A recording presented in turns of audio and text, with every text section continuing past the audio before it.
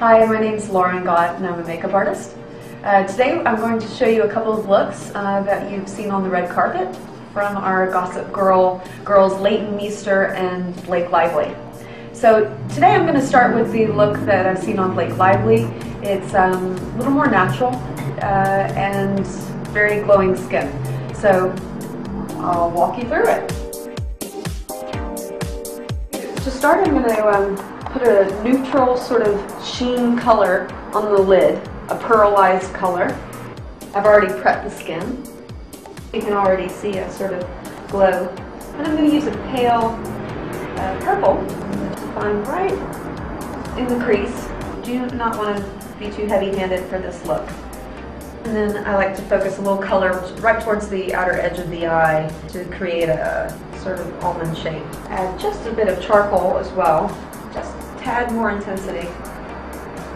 We want an eye that is very diffused and soft. The trick with liquid liner, which is what I'm going to use here, is a wedged, very thin wedge brush. And this takes some of us a long time to figure out, but it works the best. Practice makes perfect here. So right along the lash line I'm working, I started with the outer edge and working in towards the inner part of the eye.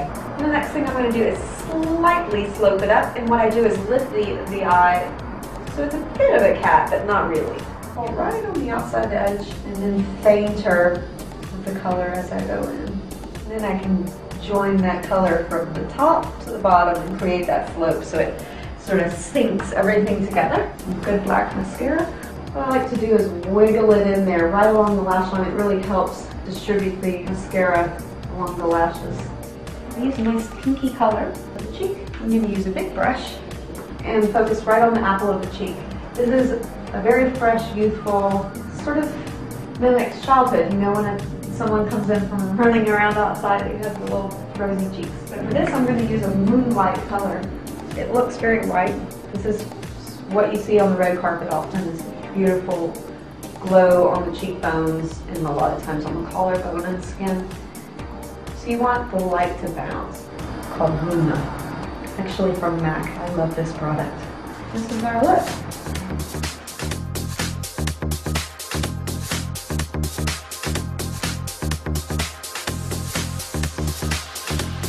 Next look is a red carpet look that Leighton Meester has worn. It's a sheer blue, midnight blue eye and a very bright, vibrant red, reddish orange mouth. And we're really just going to go lightly in there just to get a nice wash of color. It's like watercolor almost. And to drag it down, it almost creates a sort of Biba look. Crease of the eye. Curl her eyelashes a little bit. I'm a huge fan of eyelash curler. So mascara, looking down. We're going to do a similar to our first look, almost to have the lashes almost clumped together in a way. So you can wiggle it again, quite a few coats of mascara. Just keep on layering it on. Create a bit of a doll effect. Lips are moisturized. Not too much. And rub a little bit of it off. I'm going to focus right on the base of the lip first. And then I'm going to draw her bow. I'm going to go ahead and fill it in a tad with this lip pencil, and then we'll add the color on top. I like sometimes using two colors of red because it really creates dimension. If you start with a darker red, blot it, and then use a lighter red on top, you create a real beautiful dimension to the lip. Makes them appear fuller and a richer color. Kiss, bite. What I'll do is use a little powder right on top of this. And you press it in. Believe it or not, powder is getting through. And what we're doing is making that lip foolproof. Okay, last but not least, we're going to do a cheek. See, this is not transferring much anymore, so I'm going to go directly to the tube. I like to use a little bit of that to complement the lip color, but putting it on the cheek. Just to get that beautiful little rose color right there. Keeps everything in tune, or else you're going to look washed out with this look, you know, the lip is so bright. Pretty much there.